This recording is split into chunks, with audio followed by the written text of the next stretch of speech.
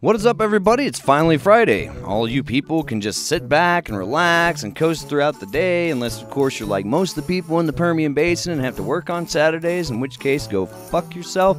Denise from Odessa writes in, if a guy tells you he likes your outfit, does that mean he wants to fuck? Curious in Odessa, Texas. Denise, no, that means he's either gay or has no game. Come on, bro. Step it up with something she doesn't expect.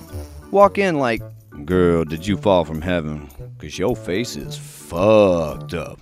Say, girl, did you grow up on a rooster farm? 'Cause you sure know how to raise a cock. Denise, I guess what I'm trying to say is use some common sense.